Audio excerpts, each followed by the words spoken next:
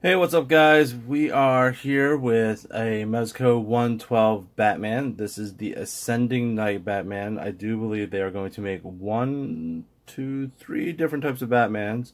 This being the first one with Ascending. I do believe the next one is Sovereign Knight Batman. And the third one yet to be announced or revealed. So, let's get to this one. Typical box. He's not inside. He's out for us to display and to show off. Okay, so picture of him, various poses that they've come up with, 7 interchangeable hands, display stand with armature. I will show you that because there's something different about that. 10 batarangs, and then 1 heavy assault bat brick, which I think is kind of weird. And then some more accessories, which we will go over. Okay, box out of the way. Here's the base. Typical bat symbol. Put that down.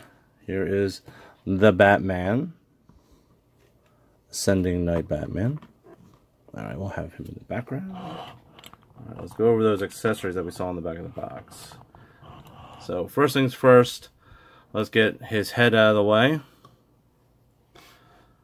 Great looking head, if you ask me. Very atypical Bruce Wayne looking head. They do give their own look on a sculpt. I think that this is a very well done sculpt of Bruce Wayne. I think it works. I think it works really well, actually. You can see that there's a little bit of fleck in his hair, which I think is nice. The eyes look great. Skin tone. I haven't tried it on the body yet, so let's take a look at that. Pointy. Oh, wow. This cowl is very pointy. Stab me. Okay, so there's a face of the cowled head. Alright, so we'll put that over here next to him. That's one thing I always wish that some company would do. And Mezco, you actually do watch my videos. You should make a Batman head that you can actually just have without the face, like as if it was just sitting on a display. Like when he's looking at his batsuit, you don't see his mouth and his eyes. It's just basically like an empty cowl. That would be a really cool accessory to have that you could like mount on the body. So like if he's walking past a whole bunch of his bat suits, you have this empty head, like maybe like a mannequin head. Maybe that would work. Like just like a blank thing that fills in the cowl. Just a thought. Looks great with the head on the body. Okay, let's go over the rest of the accessories. Here's the bat brick, which I think is kind of weird. I don't know if this showed up in a comic. I love Batman, but I'm not a super fan, so I don't read his comics as often as probably others do. I have never seen the bat brick before, but it looks kind of silly. Here are the tiny. You get 10 of these little guys. And I mean, these are tiny batarangs. Miniature. But they're in scale with his hands and with the person. So, yeah, this is how big a batarang would be in the hands of this figure, so that makes sense. We have this wrist, I guess you would call it a mini crossbow. It's got a little handle, so you slide it over one of the hands.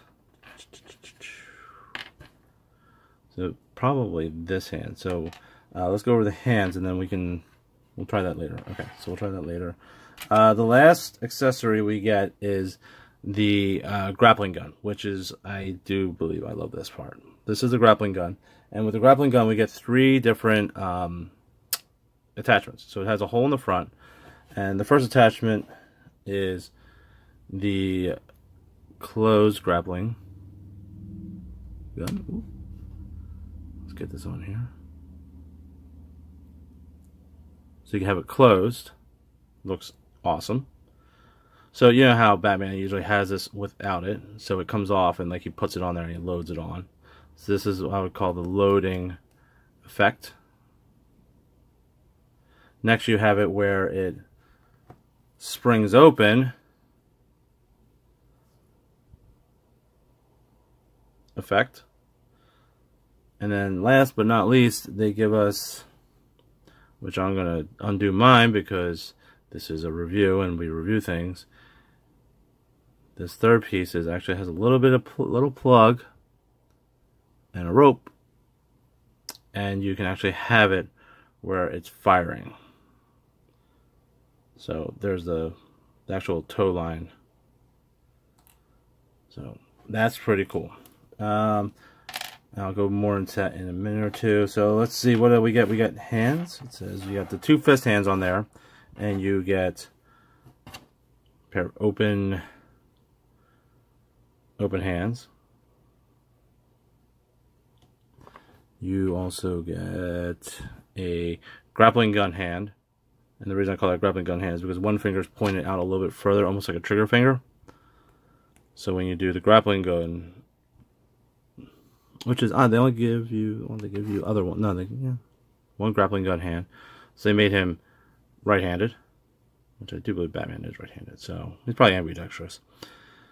Now to think about it. Okay, so grappling gun hand, check. And then you have these semi-open hands, left and right, which I do believe would be where you would put the Batarang, which I'm sure they probably would be a pain to, but you can do it. Pain to put in there. You probably also fit in between the fingers as well, if you wanted to have it more of a throwing.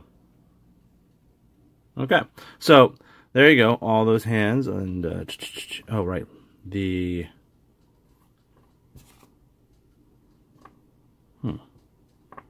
okay, so this is the crossbow, and now we need a hand to put it in. So we go like so. Nope, that's closed at the bottom. So I would assume close at the bottom, open hand. Maybe the same as the, yeah. So you use the same hand, which I think that's not too great, but what can you do? So it looks like with the hands, you use the grappling gun hand and the crossbow hand for the same accessory.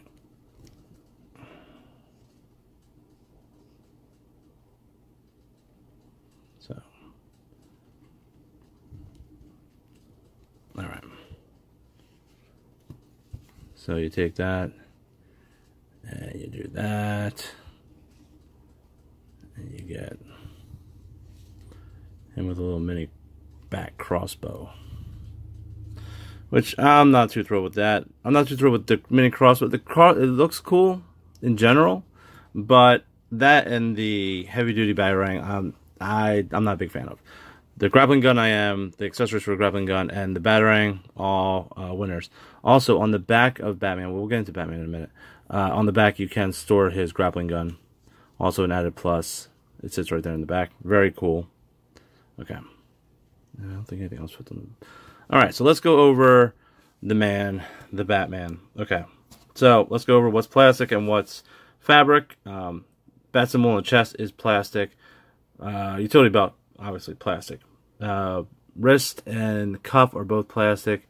Same with the boots. The boot is all plastic, so are the feet. Everything else is fabric. Oh, the cowl, this piece here is plastic, which I think is a very smart call for Mezco to give him more like this armored, protect the neck look right here. Good transition between plastic and fabric there. It really works well. So overall, great looking figure. I love the style of it. Very reminiscent of the first appearance Batman with the gloves. I'm not too much of a fan of it, but I understand why they did it. The first appearance of Batman, he was pretty much just wearing a pair of gloves. So that's why he doesn't really have the arm gauntlets. I grew up in the 90s. Well, I really got into Batman more when the Michael Keaton Batman came out. So the more armored look is more what I'm used to or what I enjoy. So the more gauntlet style arms are more my taste, but I see how this works for this one. Articulation wise, typical Mezco, you got the double jointed knees, double jointed elbows, ab crunch. You can get him in some great poses as well. Now I saw that the Sovereign Knight comes with 2 heads as well, but the second head is a battle damaged cowl. So this might be the only way you get a Bruce Wayne head as of right now. So that makes it more imperative if you want a Bruce Wayne head that matches to get this one. The cape itself, and this is what I was getting to earlier about the armature. The cape itself doesn't have an armature in it. Typically, or in the past, Mezco has put an armature inside that makes you have the ability to pose the cape.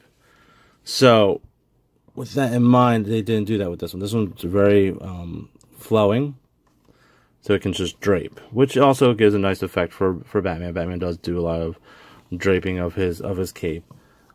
They also gave you an armature, which I've never used, but I will show it to you guys so you know that what you get in your package. Let me get this other stuff out of the way. We don't want to lose the batarang. Get that back here, and I'll grab the bottom tray. Now, normally I don't show off the bottom tray because it's usually the same. So the bottom tray, you get the armature. You get this piece here. This plugs into, you take the foot peg out, and you plug that into it, and you get these pieces here. Now these pieces here, these plugs here plug into that right there, and then these pieces over here clip on to the cape. So they're just a bunch of clips so that you can pose the cape and have it more like if he's flying down or if he's jumping. I don't know if that's a great idea. I have never used them, but they're there. I just want to show them to you guys just in case you're like, well, the cape seems kind of like blah. But there are ways for you to actually make it like come out like this. Armature wise, you're gonna see it. I personally just like Batman with the cape just draped over a bit. So there you go, guys. Great looking Batman. Remember, they are probably doing they are definitely doing the Sovereign Knight, so you can probably pre-order him if you missed out on this guy. If you really want the Batman, the Bruce Wayne head, this might be your only chance to get one. So keep that in mind. If you're not really a fan of this suit, there are other suits out there, and there will be one more. Also, they are doing a Batman Beyond if you're into that.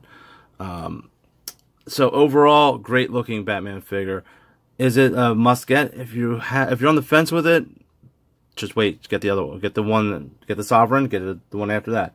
If you really love the Bruce Wayne head, if you love the accessories, if you're just down with this, then yeah, go out and get this guy. So it's really one of those things where it's like 50-50. If you're kind of on the fence, check out the other ones. If you love this one, you probably already have it or you want to get it. So there you go, guys. Fantastic figure all around. A couple of the accessories I'm so on, but you know, come on, how many times do you use all the accessories that they give you? They give you the options, they give you the accessories so you can pick and choose which ones are your favorites. It's good. So the only thing I wish that Mezco would do, last thought, is if they would give you something to put all these accessories on, like maybe a armor rack, or you know, if you've ever seen any Hot Toys, they have like an armory type of thing. That'd be a great way for Mezco to give us an ability to display all of our wonderful toys that they give us. Okay, guys, so that's it, and I'm out. See ya.